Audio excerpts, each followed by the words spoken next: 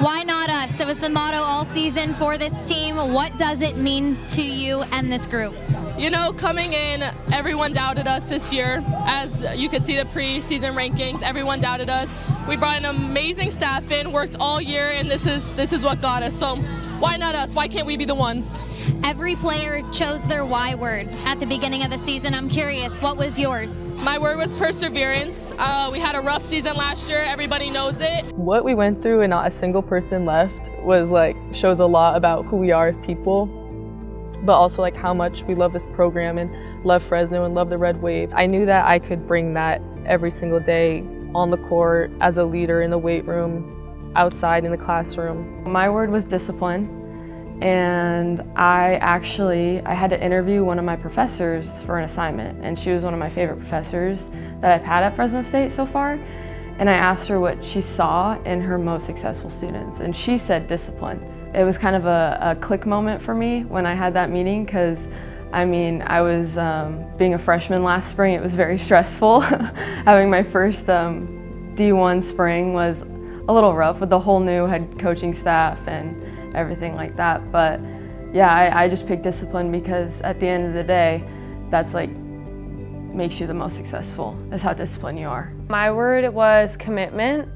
I initially picked it in the spring when we first picked our words because I was going through my injury. And so I picked it because I wanted to be committed to getting back on the court, doing my rehab, committing to working hard, committing to doing your best, committing to practice every day, committing to lift. I think it's a really important thing to have if you're going to be on a team and you're trying to win and go to this common goal. I think that goals are interesting. I think that goals can be challenging at times, because if you go into a match thinking about your goal, you're thinking about the wrong thing. But I think that goals are really important to build up to what you want to accomplish. And so the first half of the season was very non-committal as far as goals were concerned. Play well, enjoy each other, just very not stuff that you could really measure. The first half of season, I think we got through the first half of conference. And then Lisa said, by the end of the week, I want everyone to have a goal up on the back of the whiteboard, and then we're gonna narrow it down. We had a good first half of the season, and then the second half of the season rolls around, and so we erased the goals for the first half, and I had them write down now, kind of retooling what they wanted to accomplish for the second half of the season. It was very interesting because the direction of the goals was very different. It was, let's make the Mountain West tournament. A lot was make it to the conference tournament. Let's not just make the tournament, but let's win the Mountain West. And so the vibe was definitely different. It was much more of action-oriented goals versus just feel-good goals. And I think both are important. I think that, I think you have to have good team chemistry. You have to have a good culture. And those are things that you can't necessarily measure, but then you also have goals that you can measure. It was very interesting to see the change. The change in the mentality of the girls of, let's just go out and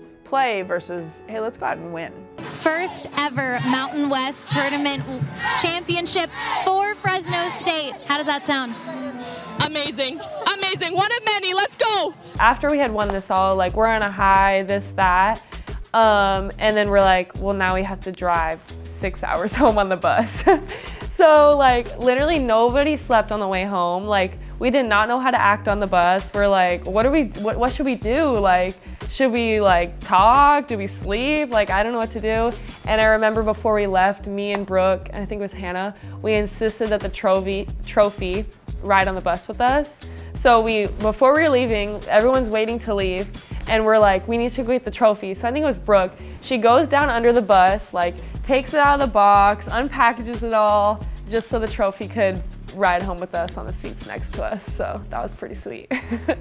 The ultimate goal when I took this program was to win the conference. That was the end goal. How fast we got there, I had no idea. Did I expect or assume that it was going to happen in the first year? No. Did I want it to? Yeah. But that's me being competitive. That's me having faith and believing in the pieces that we have in the program right now as far as the athletes are concerned. Realistically speaking, it's kind of, Cinderella story type of thing where winning or, trying to turn this around 180 degrees right away, You know, if you're results driven like that, it's kind of hard to keep going. Goals are a good thing and goals can get in the way. I didn't ever really have a goal, but in my mind, you want to go in and win in every match. There's never a match that I'm not preparing to win and that I don't believe that we can win. The outcome is the outcome, but I'm always going to prepare and believe and be in the moment to win it. I don't think you can think that far down the road and predict something like that. I think that you just have to work for it, and that's exactly what we did. If I'm being honest, I don't think I had any expectations, but just to have something like that was something I just probably wasn't thinking about, but I knew we were capable of it. So when it happened, it wasn't a surprise, but I never would have happened that, or thought it would have happened that quickly. You know, we worked a lot on team culture, a lot on that, and it's paying off. We're all really, really close, and it's a really good atmosphere environment, and I think that's why we play so good together and so smooth. And it's not even just the girls, like it's the coaching staff and everything. Like we all get along like a huge family, and I think that that's like really welcoming, and that's why like we're here to like fight for each other, play hard for each other, work hard. Like everything we do feels like it's for each other, and I think that's what's special about our team is like it's all about us, and that's why not us is the perfect saying, because it really just is our team and our connection and our bond, and it comes down to that. Next year won't be a copy paste of this year. It'll be a different team. But we now know what it feels like. We have a taste of it. And so that's always a motivator, and we'll certainly use that as motivation. You know, a lot of things take time to grow and get to where they need to be, and so I don't think anyone expected our team to turn around this fast, but I'm extremely proud of us because we did it, and I think it took a lot of hard work, a lot of motivation, a lot of mental preparation, all of the things, and I think that we wouldn't have been able to do it if everybody wasn't so determined to do so. And the 5 seed Fresno State Bulldogs moving on to the big dance. It was like, okay, we're still going. Like, I mean, we thought we were done like 2 weeks ago and we're still going. Welcome to the 2023 NCAA Women's Volleyball Selection Special. I mean, if you told me that at 10 years old, I probably would have been like, what is a selection show? I mean, I had watched the NCAA tournament like many times, but never did I ever think that I would be playing in it. Honestly, the room was pretty quiet, I would say, for the most part, and our team is never quiet. And I think we were all just in shock, like, wow, this is actually happening. Like, it's great to be in that selection show. So the bracket, we've got it right here in front of us. It was a really big moment to actually know and see our name on the board, see Fresno State. Stanford, the #1 seed in the bottom right portion of the bracket, and they will open up against Fresno State.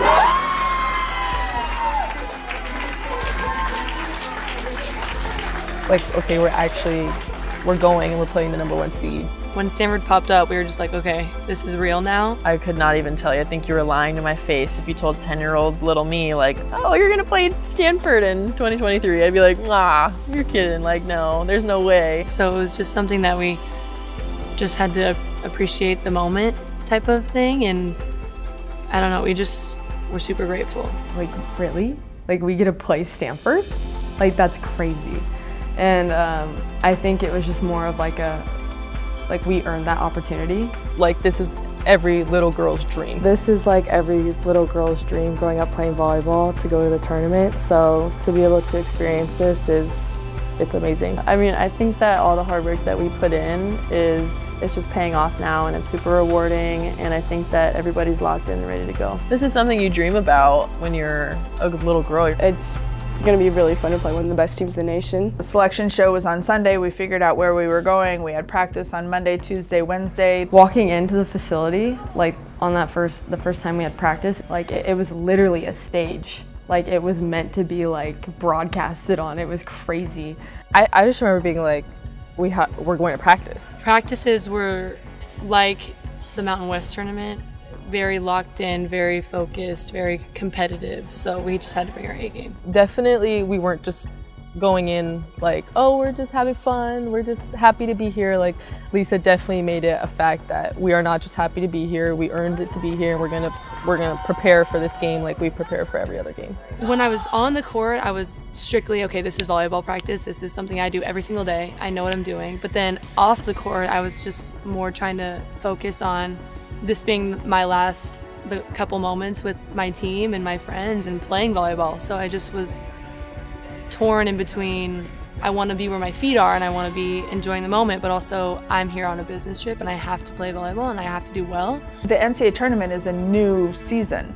It's a different type of season. You know, you've got your preseason, then you've got your conference, then you've got your conference championship, and then you've got the NCAAs. Every part of that, the intensity kind of ramps up a little bit. To take this team to the NCAA tournament for the first time in 20-some years, that's a privilege, and that's an opportunity that I will never take for granted. Something that I remember was scrolling through Twitter. Fresno State's a volleyball school now.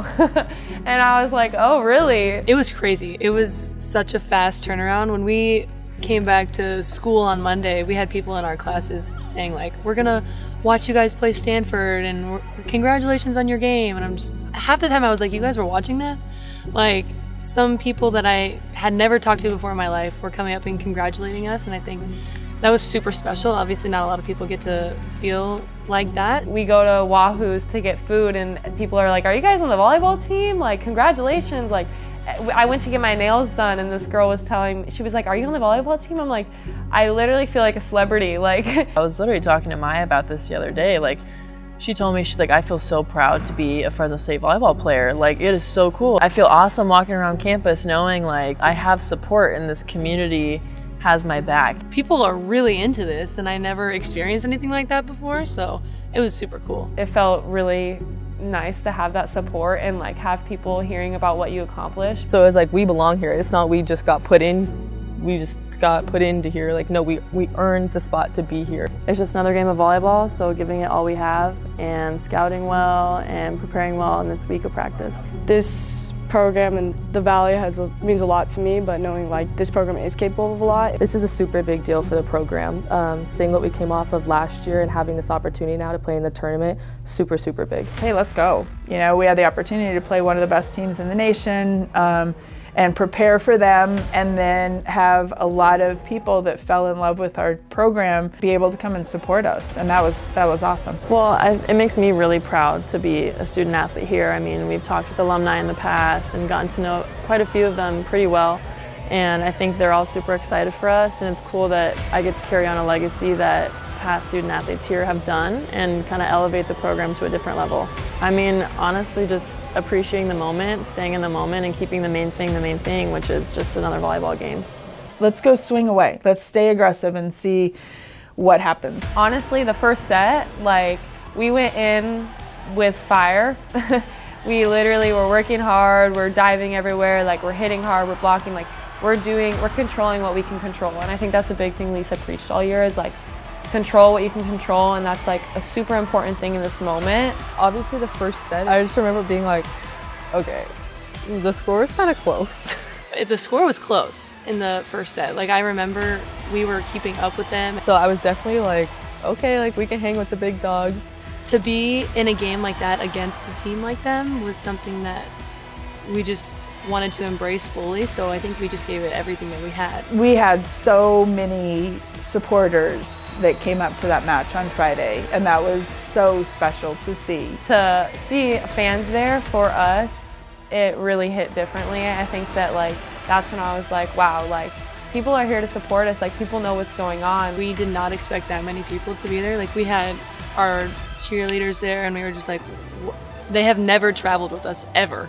So just to see the amount of people that wanted us to be successful and wanted us to win and just to support us was crazy. So just like knowing how many people like cared to come was like amazing, and obviously the Red Wave travels well as other sports too, but seeing that we were also getting that support now is super cool. The Red Wave definitely showed out for that. You know, the other sets, it wasn't anything to be upset about because of what we had done to be there.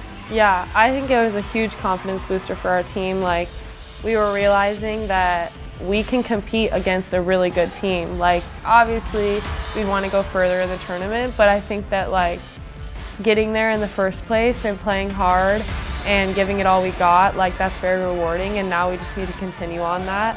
And I think that a lot of us can remember that moment and like remember how we played, remember what it felt like, and that will just give us more motivation to get to that moment again. Now there's a hunger there. Now there's, you know, there's an expectation. We have set the bar. I tell the girls all the time that they set the expectation of themselves for me.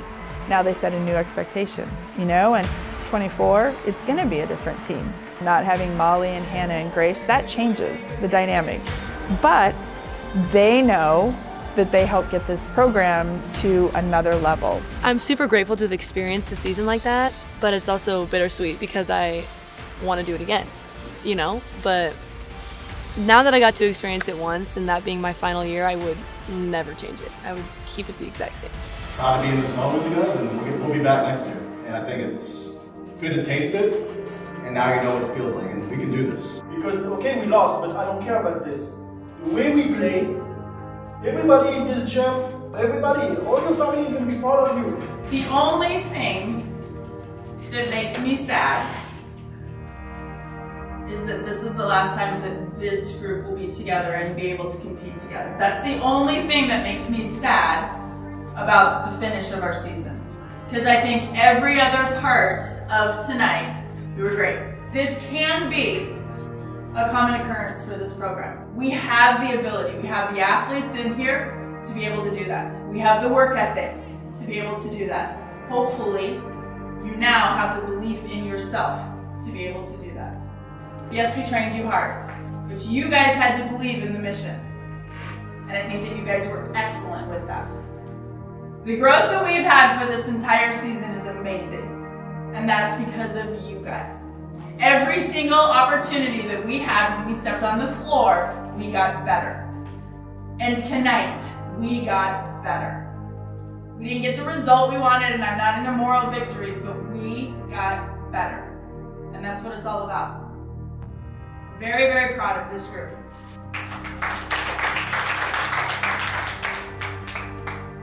Dogs on 3, 1, 2, 3. Dogs! The seniors that have left really set the standard, and I think that's like awesome about what Fresno State Volleyball does as a program is like you come in and you know the standard right away. I think they did a really good job of leaving their mark on the program. Can't replace people because their footprint on our program will forever be here. Like, it just goes on. I mean, it happens every year. The seniors leave and you gotta start putting new pieces into new spots. We're going to start building a new puzzle. The younger players, you know, a Maya Sellers or an Ella Smith or a Jaden or Deani, like how their roles shift and change. Who's going to step up at the end of the day? It's like who's going to step up to continue and kind of push this program to its highest potential. Returning players that have a lot of experience, Brooke Cowie, Casey Puri, she's coming back. I'm coming back because I feel like I'm not done yet.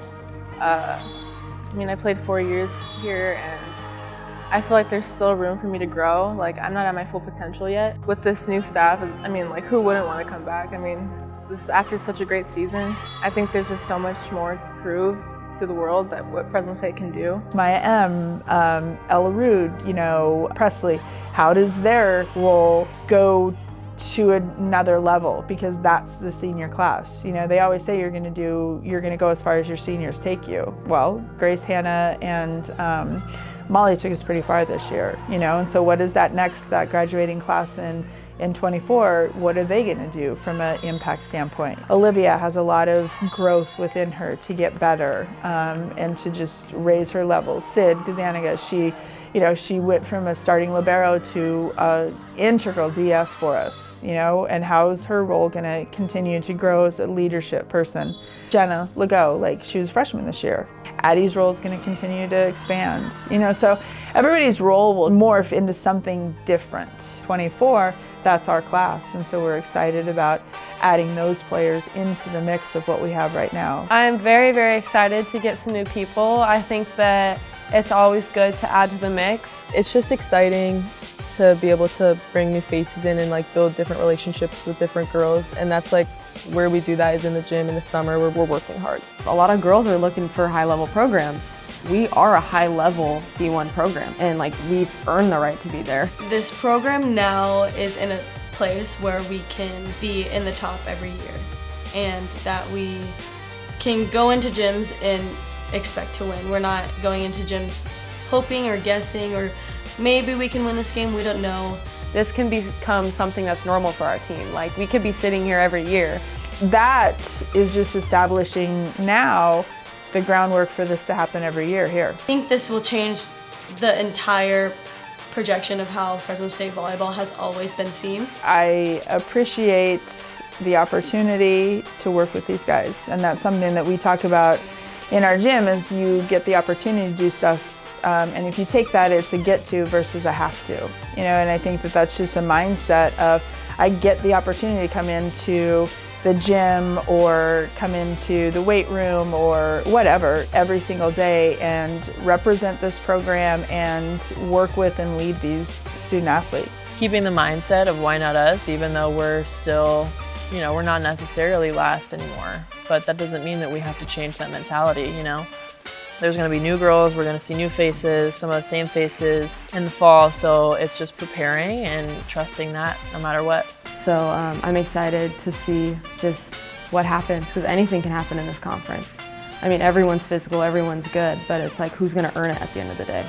Who's going to have enough drive to go out and actually do it? So I think knowing what we can accomplish now going into next year, I'm so excited to see how we start the season and how we come out against teams.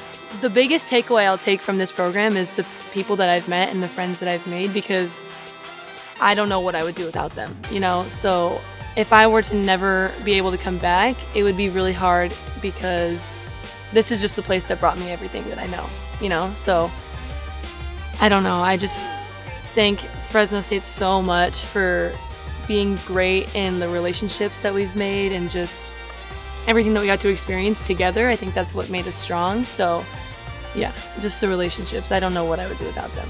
It's so cool that I get to play for such an amazing place, and I appreciate that so much more than I could even explain. It's like, these people are truly special here, and I think that it's super cool that I get to be a part of this. Fresno State is your Mountain West champion for the first time in program history.